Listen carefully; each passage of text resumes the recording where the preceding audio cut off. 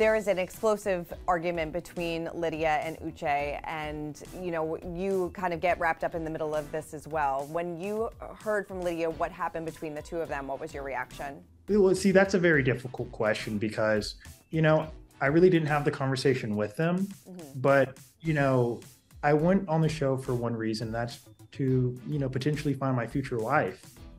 So that's my first objective. Lydia had all the traits that I would prefer my wife to have, so I pursued her. It's just an additional benefit that I got to eat great food and made a great group of friends like Chris and the rest of the cast members. But at the end of the day, like, what is the primary objective I came for? And I wanted to execute on that, so that takes priority over everything else. Yeah, he accused her of planning on going on the show to be with him. Euche accused Lydia of that. Do you find any truth in that? I feel like that's such a nuanced thing.